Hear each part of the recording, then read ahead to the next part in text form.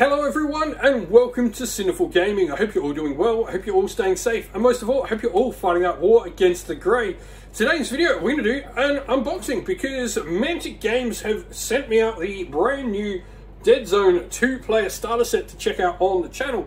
Now, I've been really interested in Mantic Games' sort of sci-fi universe for a while, ever since I started getting into Kings of War. They've got some really cool miniatures. This one contains the Asterians, which I think are probably going to be my army if I take a look at them. Maybe the Vermin as well. We'll talk about them, and you'll see some of them on the channel in the future. But it's also got the Plague Abominations as well. This is a really cool game. This is their skirmish level game, so if I'm going to equate it to something else, this would be more at the skirmish style level of, say, a game like Infinity or Warhammer 40,000 Kill Team, Necromunda. That sort of level of amount of miniatures on the table, with maybe a few more bigger miniatures, so maybe a little bit more Infinity Kill Team style. But we're going to open this up, we're going to check it all out. Massive thanks to Mantic Games for sending us out a copy to check out. Pretty awesome box, so let's get cracking on into it. Alrighty, and so we have this awesome box set from Mantic Games, the new Deadzone 2-player starter set. Let's crack her open. I can get her open. Damn, that is nice and tight. So I can shake it open. There we go, it's coming out now. I do like that they do this with this. You want to know why? First of all, maybe I can cut this out and use this as a piece of art to hang on my wall, which is cool. Small things make me happy. But here we have the starter set. So everything inside here. So this contains rules. So first of all, we've got our special dice for the game. We've got bases for the miniatures, which is cool. I do like that they put these little dints in them so you can actually magnetize the bases really easy. It's pretty cool. We've got all the cool terrain. I love that the terrain is hard plastic. I know some games give away terrain like this and it's all cardboard. It's not as cool as having hard plastic terrain. So we'll move this out of the way so we can sort of get a nice better look at all the hard plastic stuff that comes in it. But yeah, there's a ton of this terrain. Scatter terrain, little bits and bobs, light posts, like just so much of this in there, which is just awesome. Like, look at that. It's like a board's worth of terrain, which is awesome. I think if you combine this with like another one, you've really got a decent sized board, and it sort of shows on here, like you can really see like how much terrain is in this box set, which is awesome. So we've got more of our special dice. They do feel really nice, the special dice. I know like it's just dice, but they feel nice. Now these are the resin miniatures. These are generally the characters. We'll open one up and have a look inside.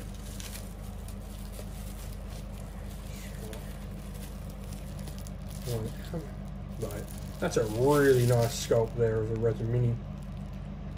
Look at that, nice, very good detail. Yeah, I don't mind resin minis at all. I know they're not as easy to work with as plastic, but if it means I get a better sculpt, quite happy to have a resin mini. We might as well have a check out of the other one. This is the Plague General. So what was that? That was Resin Matsudan Otasora. I'll try and find his body.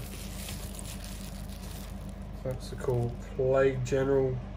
Like, really nice sculpt once again. And we start looking at the plastic minis. So I'll pull these out because they glare. See, these are starting to look like some nice, really high quality plastics. If there's something like Mantic has really come like, Mantic have always, I guess, had an issue where people have thought their hashtag not GW minis and their games like it were just cheaper alternatives for GW, and maybe that was once the case, maybe. But both this and both like Deadzone and Kings of War and all their games, I think, are really starting to take on their own. They're really upping the level of the quality in their plastics. They're now in that more soft styled plastic like GW minis are in, which is really nice.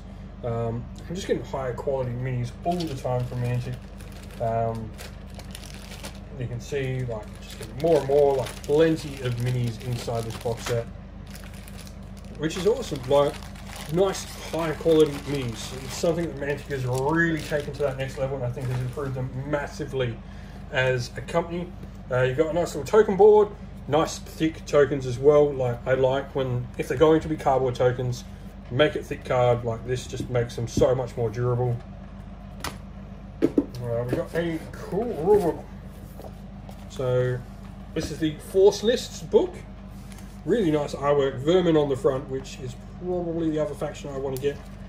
So you've just got all your Force Lists in here, which is awesome.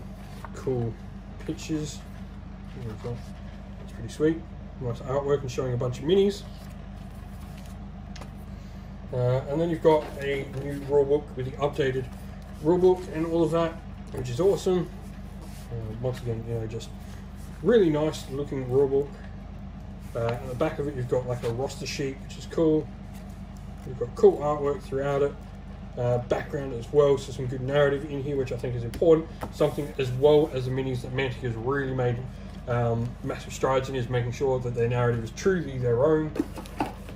And then we've got these in there as well. So you've got a battle map, which is awesome. So that'll be a battle map, and I like about this too. On the side of it, the battle map has the rules on the side of it, so you can pull out your battle map, play, it'll have rules. It's cool. And then we've got the getting started booklet here, some build instruction for some of the more complicated models and the terrain and all of that. But all in all, a really cool set. A ton of terrain, a ton of minis.